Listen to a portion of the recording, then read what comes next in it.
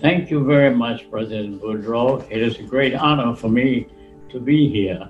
I had hoped to be able to be here in person, but we had a slight interruption with the pandemic going on. And I welcome the chance to share with you some of my experiences, which I hope will be inspirational and will guide you during the difficult times now and in the future. I think I recall when I was graduated in 1940. That's the class of 1940. That was 80 years ago, and I'm still here. And it gives me a rare opportunity to share with you what happened to me during those 80 years, which may have some relevance to what may happen to you in your future. I was born in the most humble of all circumstances. The country in which I was born, Transylvania, no longer exists. My father has been trained as an apprentice as a shoemaker, and there were no jobs for him in Romania or Hungary. And they decided we'll go to the land of promise.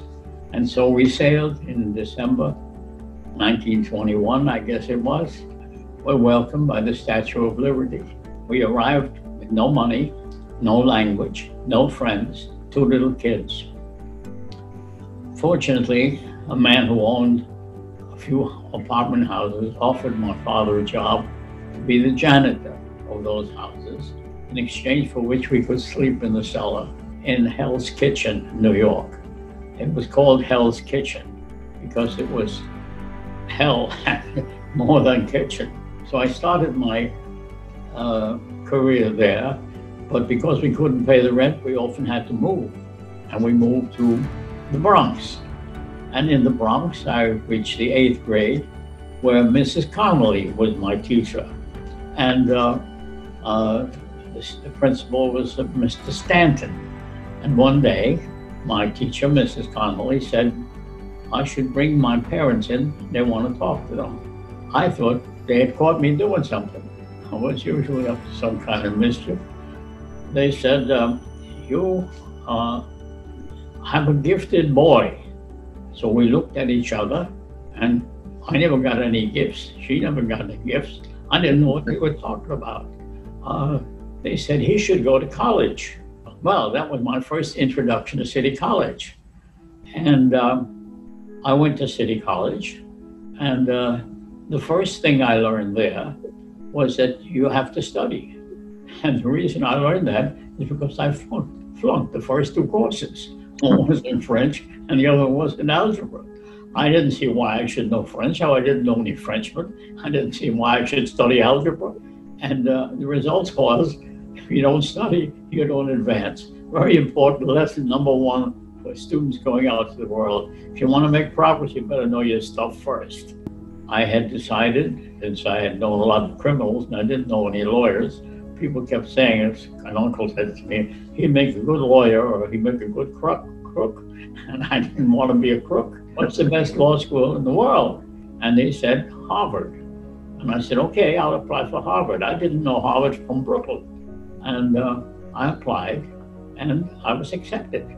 It must have been something in my background that attracted them. But on the exam on criminal law, they gave me a full scholarship because apparently I did very well on that one.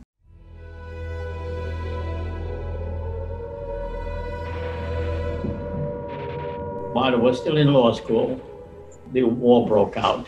I enlisted in the Army and managed in due course to land on the beaches of Normandy, to go through the Maginot Line and the Siegfried Line, to cross the Rhine River on a pontoon bridge, driving a Jeep. As a result of that, I was told to report to the Judge Advocate section. The colonel there said, we have information from Washington that we are to set up a war crimes branch. What's a war crime? And they said, your name has been forwarded from Washington. And so I think I was the first man in the U.S. Army to deal with war crimes.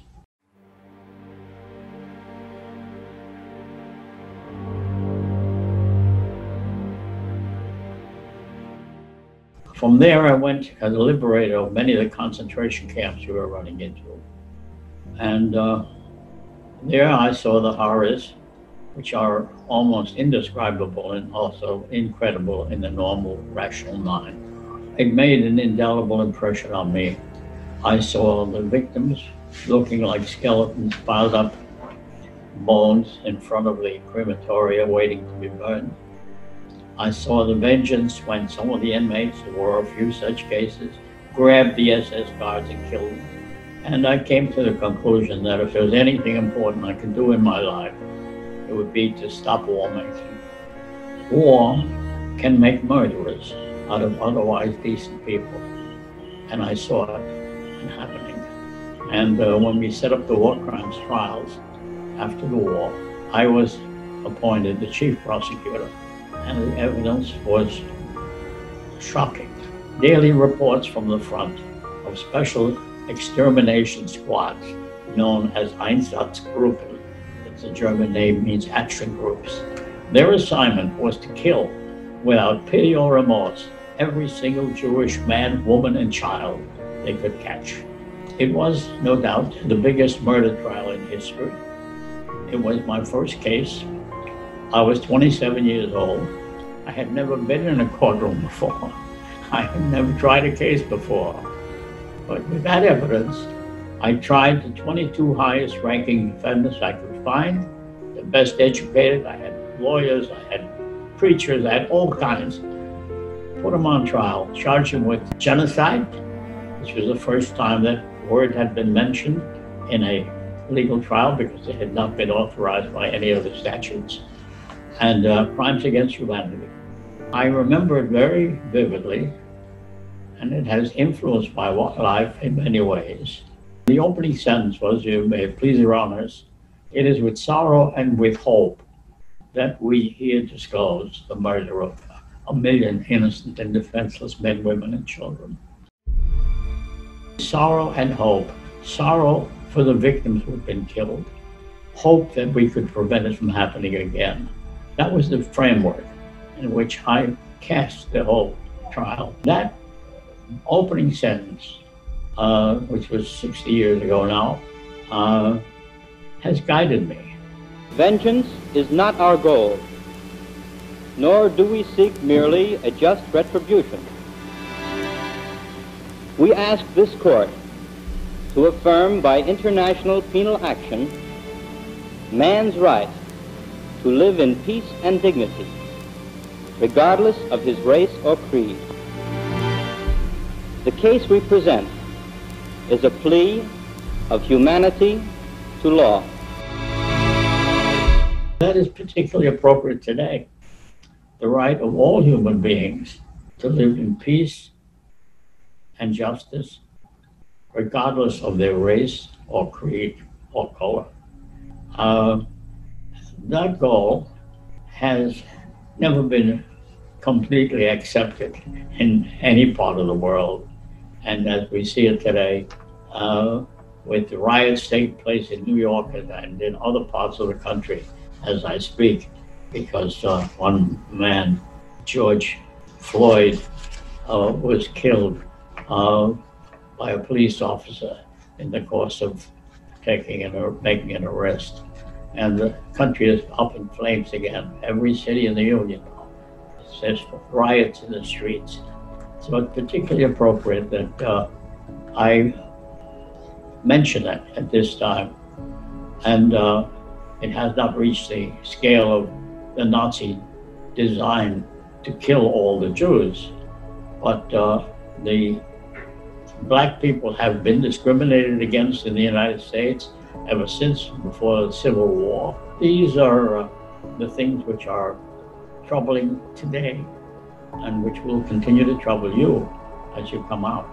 And all I can urge you to do is remember, this is a little boy coming from Transylvania in a house which had no running water, no electric light, the toilets outside in the hall.